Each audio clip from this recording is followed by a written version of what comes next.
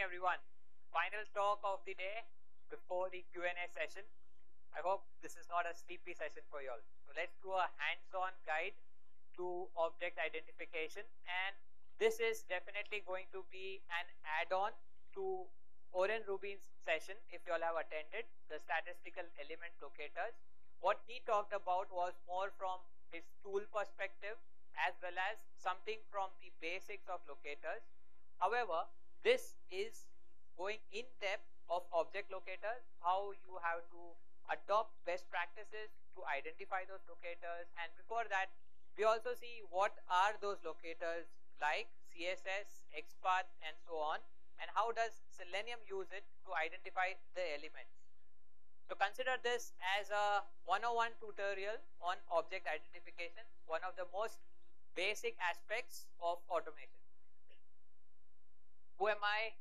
Okay, a test automation consultant with like close to 10 years of experience working with Selenium based frameworks and other tools as well. I speak at different forums and a trainer, mentor to different MNCs and startups.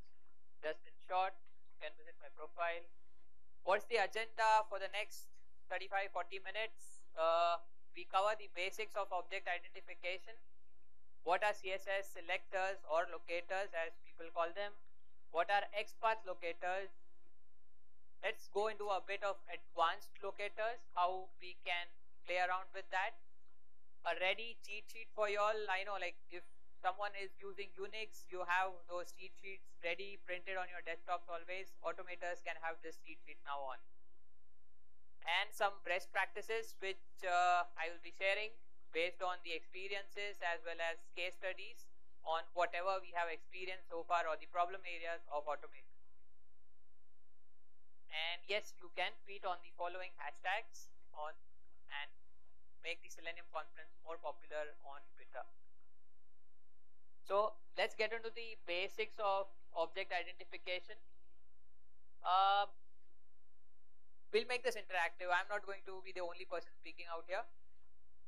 What exactly do you do when you start automation? Apart from the tooling aspects, you understand the HTML technologies, you understand the web technologies, correct? Or directly do you just go and okay, selenium.find element and blah blah blah. You do that? No. What is the first thing that you do when you open the browser or your application under test? What do you do?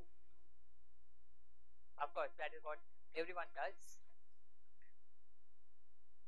Yeah, but you first go, before even object identification, you try to analyze the page source. Even before object identification, you try to understand the related underlying HTML technologies that is being used.